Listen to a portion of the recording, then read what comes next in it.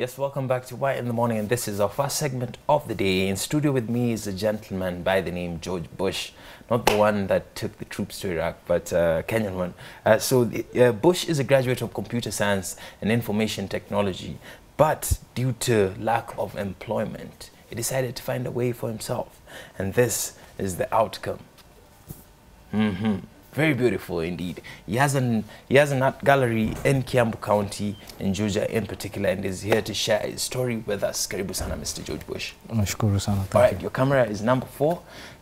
Just in case I missed anything in the intro, introduce yourself. Thank you for having me this morning. As you've heard, my name is George Bush. And I'm an artist.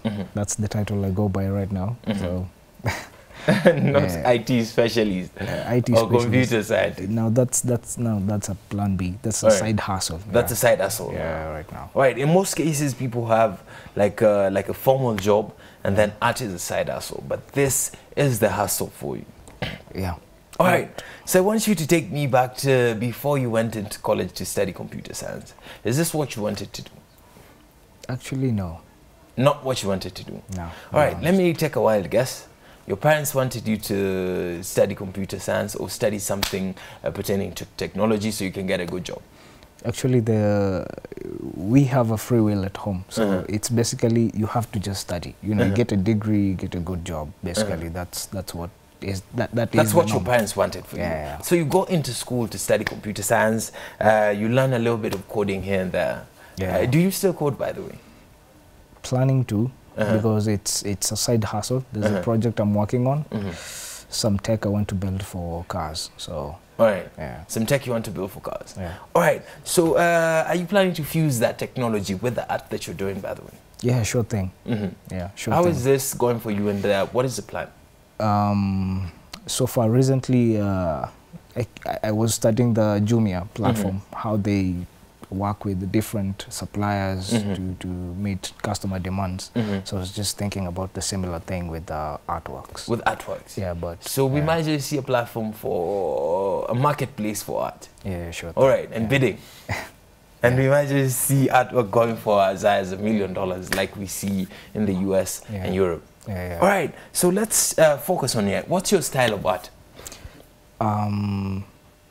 Actually, I just go with the creativity, you know. Maybe a good example is this table. You know, just seeing it and an idea's just popped. Probably I can do something with this. With this table. So all right. So when you talk about this table, are you talking in terms of painting something or just making it look chic and arty? Arty. The whole thing is wow. When you look at something, of course, it's a table, but you want to be like, wow. All right. Yeah. So, so you get inspired by the world, so I can tell, with your by your environment. Yeah. And that's how we get pieces like this. So this is a painting. Yeah. And that's string art, right string there. Art, yeah. That is the great legend, Mr. Bob himself. Yeah, Are you a fan of reggae? No, my brother is. Your brother is? Yeah. So this is something you did for your brother, or as a result of hanging out with your brother so much? Yeah. All right. So let's talk about this particular painting. What went into this right here? Let's start with the concept of having a couple in black, a silhouette of a couple, an umbrella. The umbrella is not really covering their heads. Yeah. The umbrella covering their heads like vertically. It's covering their heads on the side. Yeah. Yeah. What is happening here? The whole idea was trying to create a romantic, you know, something romantic. Most paintings, you know, they tend to be about, you know, basically what I was trying to do is express an emotion. Express an emotion. And this is an emotion that everybody goes through. Yeah, true. Including yourself. Yeah. All right. I like the texture around here. Yeah. I feel like even a blind person can touch this piece and just get a feel of it. Yeah. What kind of material did you use around this? The material, I use a glue gun, yeah, to create that effect, and then paint it from the darker side, getting the inside. You can see the lighting, so it's basically an emotion, amongst all the crazy stuff going on in the world. There's always a happy place. Yeah, so there's darkness, then it gets lighter, then it gets lighter, and then this is a happy place. A happy place is, it's human to human. When we get to that level, me and you, without all the titles, all the crazy things going on. That's the happy place. Now that's a happy But this place. represents all the crazy things that are going on in the world. Yeah. All right, using a glue gun to come up with the darkness and everything else. Is this a textbook way of doing things? Have you seen somebody do this before? I'm a big fan of DIYs, yeah, because I've also made some furnitures and some other things. So I don't limit my creativity to just canvas. Yeah, I try to, maybe I might surprise you one day and come up with an old school vintage classic, built from scratch and all that. So I don't tend to limit myself to something. You don't limit yourself to painting also, yeah, I say. Yeah. Your art is limitless. Yeah. So maybe if we come to an exhibition by Bush, there might be paintings on this side, we might be having furniture on this side, we might be having string art on this side. Lampshades. Lampshades and things like that. Yeah. All right, so how many hours a day for you? It's 8 to 5 job. It's an 8 to 5 job. It's an 8 to 5 job. Yeah, that's how I treat it. But you turned a hobby to a job. Yeah. Y254 channel on Twitter, Y254 _ channel on Instagram, and Y254 on Facebook. George Bush is in the building, the founder, CEO and founder of Bush Concepts. Yeah. All right, so I'm interested in the string art. This, you use nails, strings, and wood, basically. Yeah. All right, how do you get to convert the idea of a face or the impression of a face in your head to nails, to nailing first and combining the strings so that I can see it and say this is Bob Marley right there? What I do is my background, my IT background, helps me to, maybe I can take a photo of you and then you posterize it. Yeah, there are many apps that can give you that effect. And then for those who don't know how to draw or sketch, you can just print it and then you can do the nails, the outline, and then you can do the string. So you take a picture, you scale it. Yeah. And then you know the dimensions. Exactly. Yeah. Digitally. Yeah. And then you bring it back on paper. Yeah. So we can't say that you wasted time in school. It was not a waste of your time. Actually, no. It was not a waste of your time. It wasn't a waste of time. All right, between that period that you finished school and you started your own art gallery and company and started experimenting with art, what was going on in your life at that particular time? Because so many people go through that phase and it's a difficult phase. Some of them even end up committing suicide. Truth be told is I'm recovering from a depression, and it wasn't easy, losing friends, you can't pay rent, you can't eat 3 meals straight, and when you walk out of that door and everyone is like, man, how are you doing? I'm like, I'm good. You're good, but in the house you're hurting. But I'm hurting. And there's so much pressure coming from home as well. Yeah, true, yeah. All right, so during this phase, what kept you grounded? What kept you from taking the next step? There's this particular day I was on my balcony, that was last year, and I was just thinking, this is it.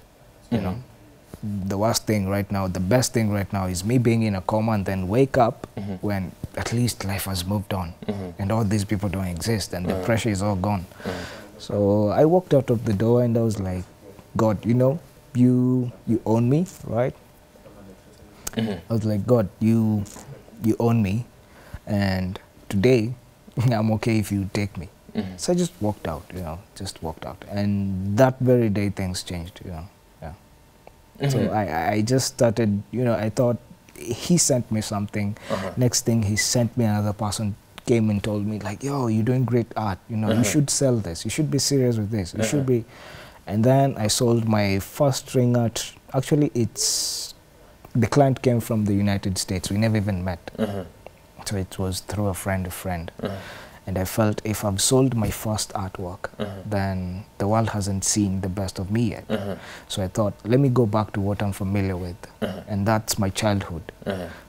I could do art, I could make stuff, so right now let me live my childhood life, but I get paid for it.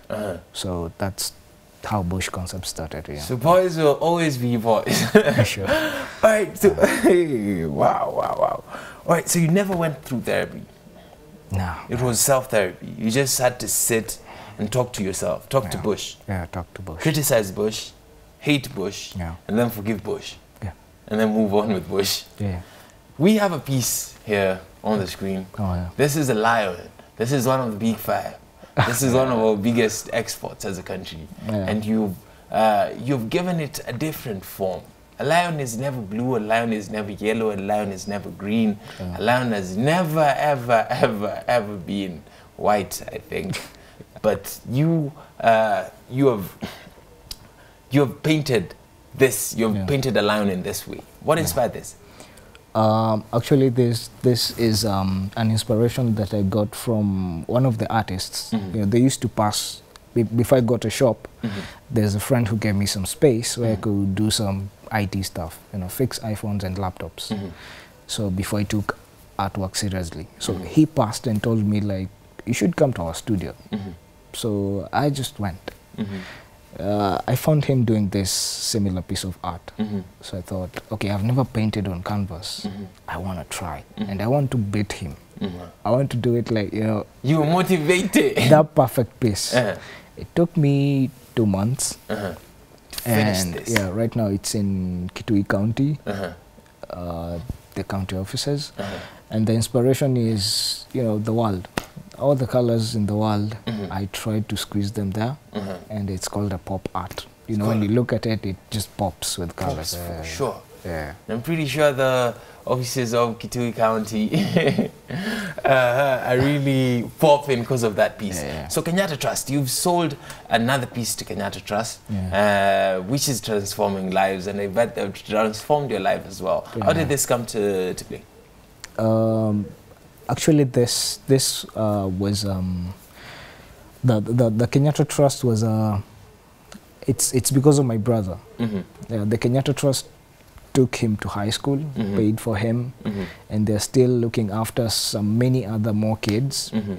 Because we were victims of post-election violence. So that economical stability we didn't have. So they took my brother in.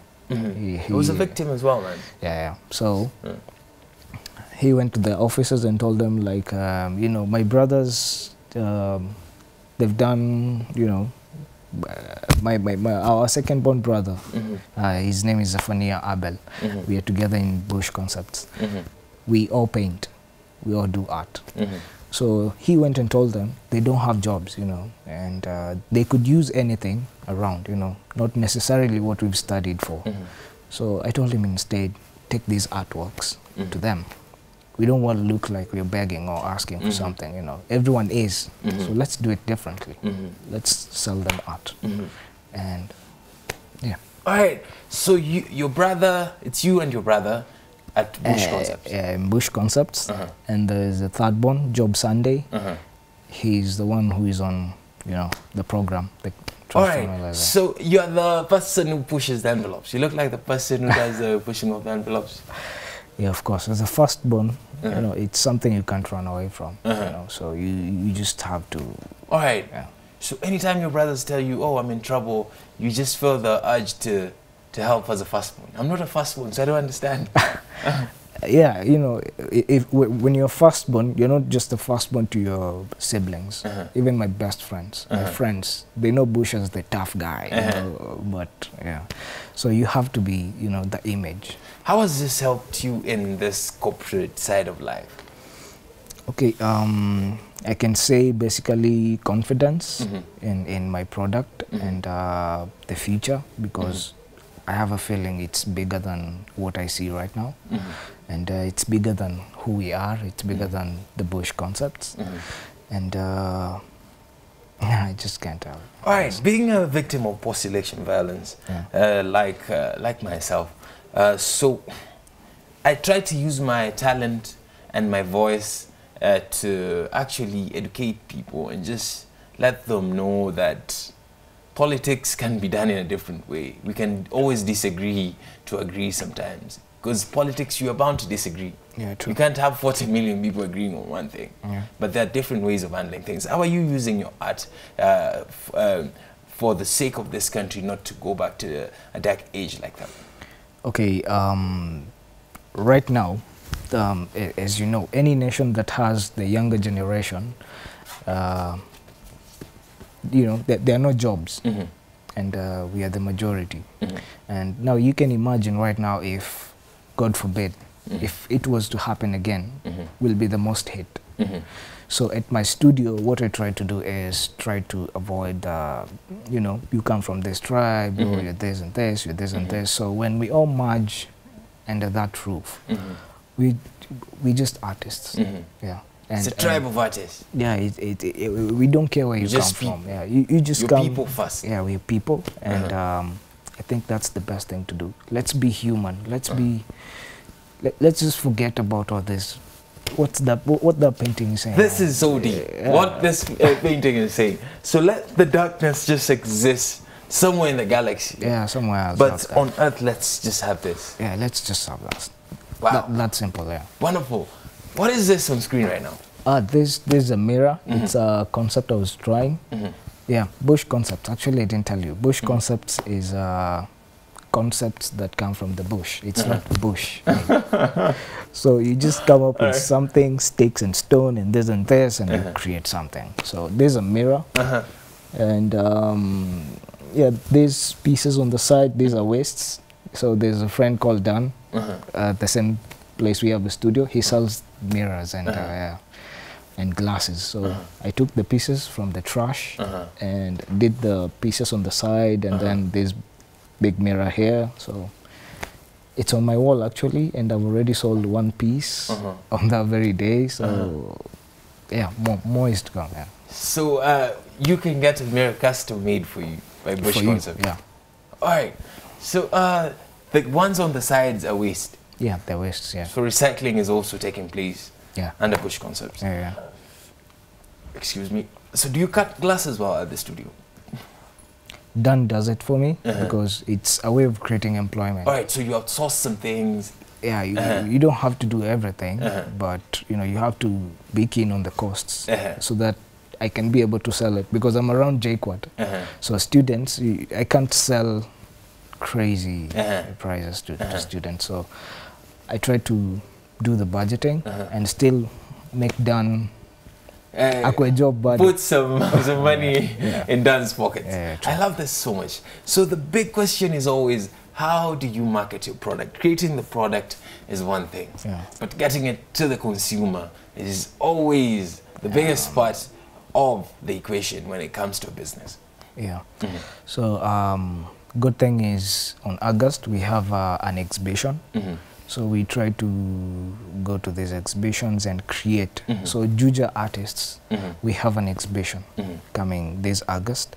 So that's one way we use. We invite people to the exhibitions. They get to experience your art. And in the process, they can tell somebody, they can take pictures, post it. In the process, they can also buy.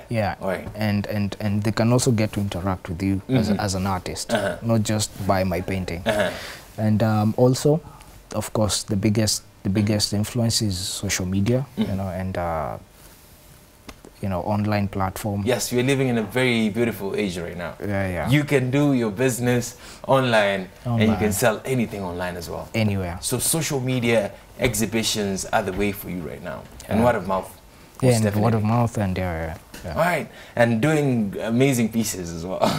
That is a marketing tool. All right, please remind them your social media and how they can find you as we carry on. You can find me on Facebook at Bush Concepts. So basically, pretty much, I'm big on Facebook. So Instagram, I'm coming soon, basically under the same name, Bush Concepts. So Bush Concepts is coming soon. All right. So as we wrap this up, there are no jobs. We've talked about that for sure. This is Entrepreneurship Tuesday. And yes, people complain so much. And people get on our Facebook saying they want to do some jobs for us. What can you tell that person who's waiting on a job to put some money in their own pockets and feed themselves? I do watch motivational clips most of the times. And Jack Ma said one thing. Where you see, you know, there's a deficit, there's something not, you know, no one is doing something, whether it's the government, whether it's Y254, that's your opportunity to create a business with them. Instead of complaining about Instead of complaining and, you know, everyone is on your neck like, yo, hook me up with the job, hook me up with something. You find that thing. That gap. That thing. Even if it's the government that should be supposed to be doing that thing. Try you and can make sell money it, off that thing. Yeah, try and sell it. That's what I'm trying. That's what you're trying. Yeah. Thank you very much, Mr. Bush, for coming through to Y in the Morning. We appreciate you so much. So how, what is the location of the gallery? It's in Kiambu County, Juja, just next to Senate Hotel.